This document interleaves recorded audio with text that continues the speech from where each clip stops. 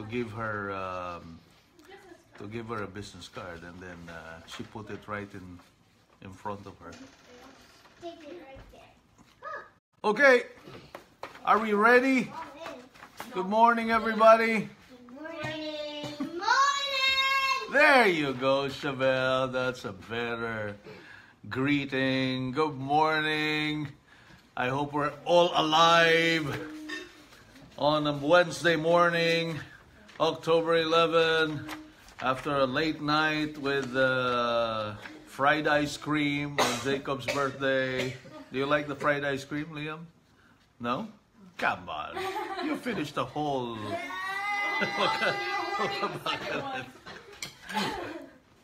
Okay. Let us read the gospel for today then. Today's gospel comes from St. Luke chapter 11 verses 1 to 4.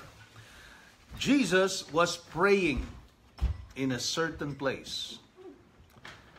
And when he had finished, one of his disciples said to him, "Lord, teach us to pray, just as John taught his disciples." And he said to them, "Okay, when you pray, say, 'Father, hallowed be your name. Your kingdom come. Give us each day our daily bread. Forgive us our sins, for we ourselves forgive everyone indebted to us. And do not subject us to the final test.'" What is that prayer? The Lord's Prayer. Okay, very good. The Lord's Prayer. Right? Why was it called the Lord's Prayer? Because it was from the Lord himself, right? It was the Lord himself who taught his disciples to pray.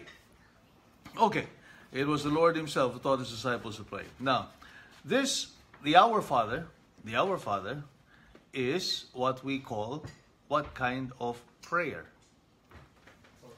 Okay, Jacob, the vocal prayer. Okay, do you know any other vocal prayers?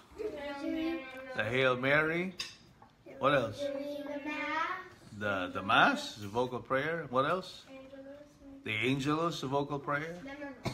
The Memorare is a vocal prayer. The what, Chevelle? The prayer to the Holy Spirit. Yes, Mia. What is it, Chevelle? What? Okay, so these are all vocal prayers, right? So Angel of God, yes, that's true. Prayer to the guardian angels. See, our Lord taught his disciples to pray and somehow facilitated their learning by actually teaching them a formula. Okay? Teaching them a formula, giving them the exact words that they could use in order to help them communicate with our Father God. So our Lord taught them the vocal prayer, which is the Our Father. And it is a formula that is easy to remember. Right? It's easy to remember the formulation. So, and all you need to do is memorize it. Memorize it, and you have it in your head, right? And it will be an easy way to pray. Okay, so let's talk about the vocal prayers. Let's talk about vocal prayers. Just like any prayer, and this one, any prayer in general, but particularly the vocal prayers, there are 4 purposes, according to the Catechism, 4 purposes of prayer. What are these 4 purposes? Can we enumerate them? Adoration, contrition. First is adoration. Okay, what are the 4? Adoration, contrition, Mia, thanksgiving and supplication. Very good. See, very good. So when you pray, these are the 4 things that normally come into your prayer or are part of your prayer, right? Part of it is adoration or praise, right? And then there is reparation or contrition for sin, right? You ask pardon for the wrong things that you do, okay? And number 3, there is thanksgiving, Okay, you give thanks for the good things and the graces that God has given you. And number 4 is, what's number 4? Supplication or petition, right? Where we normally ask God for something, for some favor, for some intention that we want to pray for. Yes, Chevelle? We just finished the gospel. We read the gospel already. Chevelle is saying, can we go to the gospel now? This is what the gospel is all about today, Chevelle. It's about the Our Father. It's about prayer. Okay. So when we pray, normally in the vocal prayers, you would find 2, 3, or all 4 of these purposes. Okay? So let us examine the Our Father. Let us see which parts of these. Where is the adoration or the praise part of it? Hallowed be thy name. From the very beginning of it, right? Our Father, hallowed be thy name. Okay? Hallowed be thy name. So that is praising God for being holy. Okay, where is reparation there? Forgive us our sins as we forgive those who sin against us. Okay, very good, Jana. Very good. Where is petition there? Where is petition in that prayer? In the Our Father? Give us this day. Give us this day our daily bread. See? Give us this day our daily bread. Very good. Where's thanksgiving? Where is thanksgiving? In the Our Father. Huh? Everybody's reciting the Our Father. Where is the thanksgiving part? It's at the end of the first part. Well, actually, the whole prayer is a form of thanksgiving. Okay? The whole prayer is a form of thanksgiving.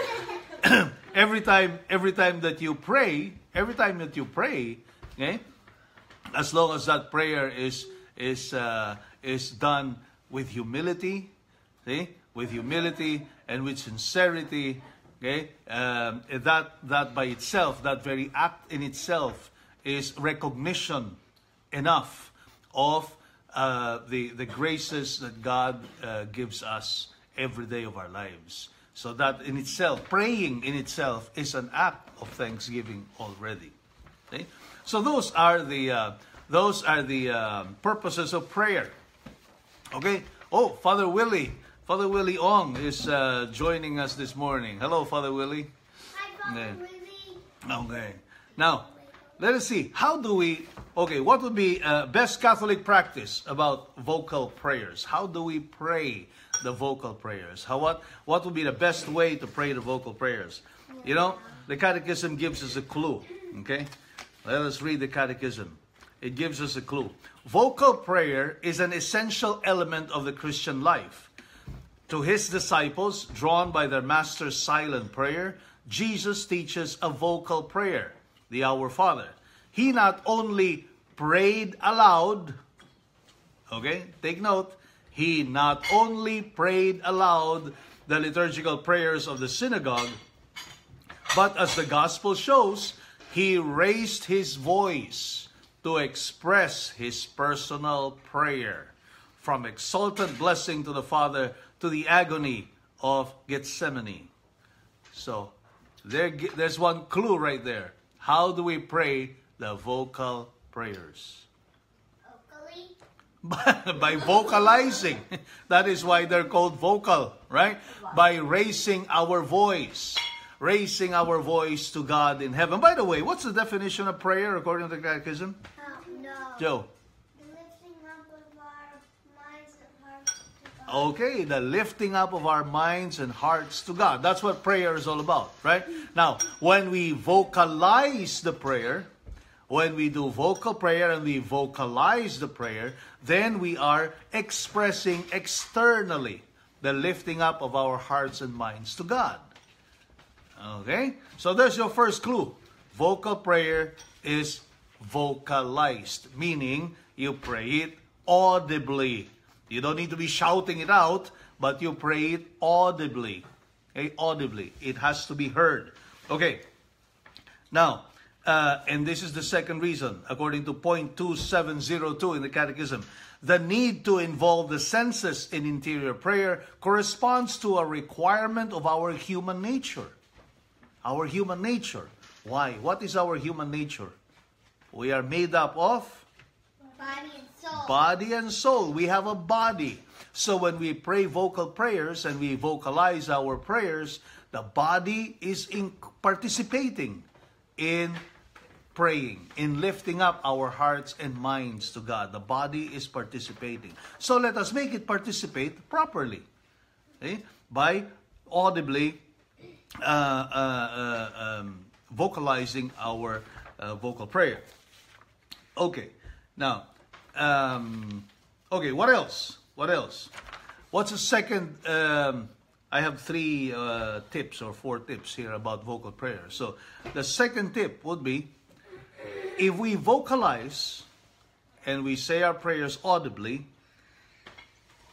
we help ourselves become aware of who it is we are addressing our prayer to. Okay? We become aware. Okay? And we it's like putting on notice also the one we are praying to. Okay? When we say, Our Father who art in heaven, okay? Hail Mary, full of grace. It's like calling the attention of our Father God, calling the attention of Our Lady. See? And it's like telling her, hey, Our Lady, listen to me. Hey, Father, please listen to me. Okay? I'm trying to pray. I'm trying to talk to you. Okay? So, let us see. Point 2704. Because it is external and so thoroughly human, vocal prayer is the form of prayer most readily accessible to groups. Even interior prayer, however, cannot neglect vocal prayer. Prayer is internalized to the extent that we become aware of Him to whom we speak. Okay? So it helps you become aware of Him to whom we speak. Thus, vocal prayer becomes an initial form of contemplative prayer. Okay? Well, that's another point. So, to vocalize it means it helps us keep in mind who it is we are praying to, who it is we are addressing. And that brings us to the third tip of how to do vocal prayer. We have to be mindful not only of who it is we are addressing, but also of what it is we are saying, what it is we are praying. Okay? So that we do not pray like robots. We do not pray mechanically. Hail Mary, full of grace, the Lord is with thee, blessed art thou among women, blessed is thy name, Jesus. Holy Mary, Mother of God, pray for us sinners, now and at the hour of our death. Amen. Like some people do. Right? Weren't we just commenting about how funny that some people pray the rosary like they answer each other like like robots, practically, right? Right? Like the Hail Mary hasn't even ended yet. The other party's already saying the Holy Mary, and then they sound like a broken record, really, right? So that is not the way. That is not the way to pray the vocal prayers, right? We have to try to pray the vocal prayers being mindful of what we are saying. Being mindful of what we are saying. Okay? Because prayer is communicating with God, communicating with the saints, communicating with the angels. It is a form of communication. You're lifting up your hearts and minds to God. And you have a heart. You have a mind. You are not a robot. Right? So, even while you might be mechanically saying the words of the vocal prayers, it is always best to try to mean what you say. Keep in mind what you're saying. Our Father, who art in heaven, hallowed be thy name. Thy kingdom come. Even if you are saying it in a fast pace, okay, it is important to really pay attention to the words that you are saying. Otherwise, you're not praying. Otherwise, you're wasting your time. Otherwise, you're making a mockery of that time that you said you were praying to God. But you were not really praying. You might have been distracted with other things in your head, and you're just mimicking. You're just like a puppet being commanded by the ventriloquist to be saying things that the puppet doesn't really know, right? Because it doesn't have a mind. But you are lifting up your heart and mind to God. So mean what you say, even if you use the vocal prayers. And lastly, okay, and here is the application, particularly with the rosary. Some people complain, why do we keep repeating the Hail Marys in the rosary? Okay? Because you know what? They don't understand what the rosary is all about for our life. This month is the month of the rosary, so we can pay closer attention to the way we pray the rosary, right? Rosary comes from the word rose in Latin, or garland of roses, as it means in Latin. See? So, a garland of roses means many roses, a bouquet of roses, right? Sometimes you have a dozen of them in one bunch of a bouquet. So, and the idea there is you give these roses to somebody who you love. Who you love, right? And the 12 roses in a bouquet is like trying to tell your loved one, I love you a dozen times. I love you, I love you, I love you, I love you, I love you, I love you, I love you, I love you. Right? You ask your mommy how much I love you, so I tell her every day. I doubt if she can even count. Why? Because I tell her I love you many times a day. The same way that I tell you I love you several times a day. Right? Now, Our Lady, that's the least we can do to Our Lady, to tell her, I love you 50 times. At least 50 times in one day when we pray the rosary. Right? So, we can tell Our Lady, I love you, I love you, I love you, and we use the Hail Marys to do that in the rosary. So, the rosary is a garland of roses that we offer Our Lady.